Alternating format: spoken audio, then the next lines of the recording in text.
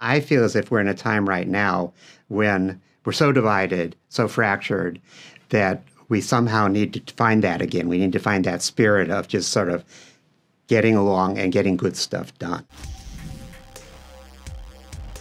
The Boys in the Boat is absolutely phenomenal. I feel like this is those type of inspirational movies that I absolutely love. This is the ultimate underdog story. And I find this period of time very fascinating because not only did the JV boys, University of Washington boys face off against the university seniors, but they also faced off against rich fraternity kids and then the Nazis.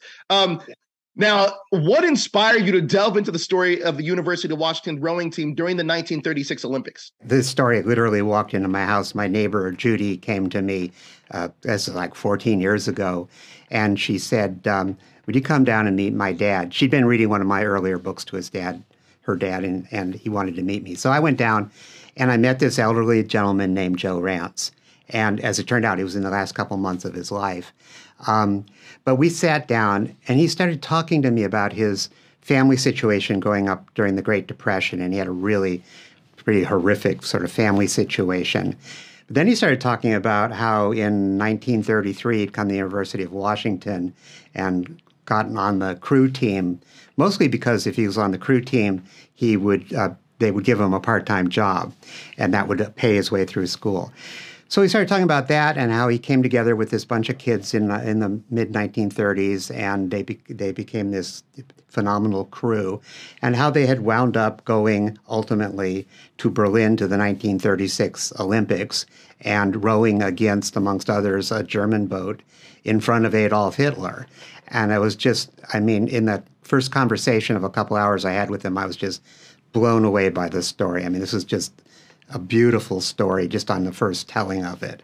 So like the next day I dove in and started what turned into about a 4-year project of researching and writing this story. Talking about the research and writing, can you describe the research process involved in uncovering the intricate details and from the historical narratives? The first thing I wanted to do, I wanted to connect. There were 9 guys in this boat.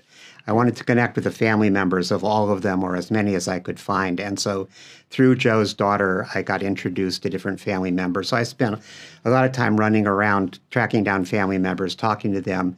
And all the families were very forthcoming, very helpful. They had diaries and letters and photographs and news clippings. So that was sort of the baseline research, was just getting to know these guys through their families. And then I didn't know anything about rowing, and that's at the center of it. So I went down to the University of Washington Shell House, and they put me in a boat and took me out in the water. And I spent a lot of time talking to rowers, learning about the sport, because I knew nothing about it at all to start with.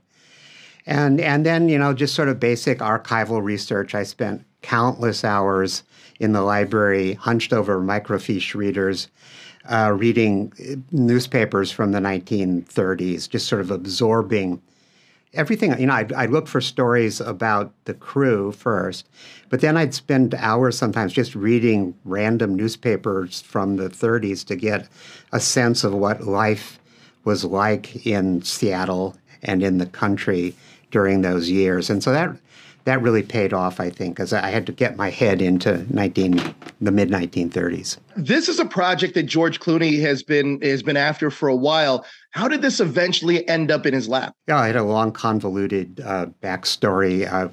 Sold it. Actually, Kenneth Branagh called me originally, and he wanted to direct it, and then it went through ups and downs. The Weinstein Company had it, and eventually it wound up at MGM, and George Clooney, I was really excited when Clooney signed on to direct. He actually called me right away, and we had a long, very heartfelt conversation about the story and how he wanted to approach it. And so that after this long saga of sort of it going up and down and then going nowhere for a long time, it just felt really good when he was excited to do it. I think Calum's performance as Joe is absolutely incredible. I feel like that Joe's seen so much in his life that he has kind of like this quiet emotion about him, but Calum kind of like displays that amazingly. What did he bring to the role of Joe that wasn't on the page, and what kind of essence did he bring from the man that you met? Yeah, I thought he nailed it too, and it would be hard to nail because he's got all this internal pain from his childhood, and you have to show that without a lot of discourse and exposition about it. It just has to be there, basically, in the character. And so I think I read someplace that he'd read the book like several times. So I think he did internalize, you know, a lot of the backstory is not in the film. So he had to internalize it and make it part of his character. And yeah, I mean, I knew the real Joe Rantz, and I was very persuaded by Callum's performance. Well, let me ask you this: in what ways did the story of about the boys in the boat resonate with you personally? Yeah, well, so in some ways, I seldom talk about this, but in some ways, I wrote it for my own dad. My dad was born the same year that Joe Rantz was born. He never rode, but he grew up having a very hard time. His family was very poor during the Depression. And when I first met Joe as an old man, he reminded me a lot of my dad in terms of sort of his quiet character, this sort of quiet dignity, this humility, this civility that he had. And so in the back of my mind, the whole time I was writing Joe's story, I didn't consciously do this, but I think my experience with my own father was always in my mind to some extent.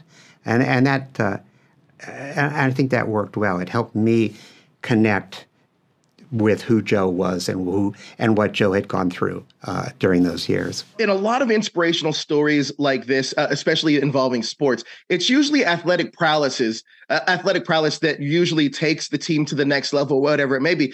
But in this team in particular, they almost had their backs against the wall because what they were fighting for was their education, because a lot of them couldn't pay for it.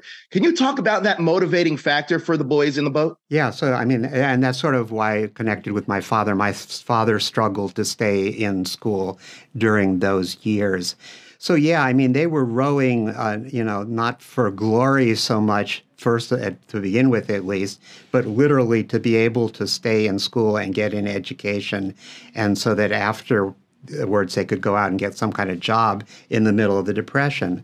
So they had multiple layers of motivation here, and very fundamental to that for pretty much all of them, probably Joe most of all, because he was really the poorest of them, I think.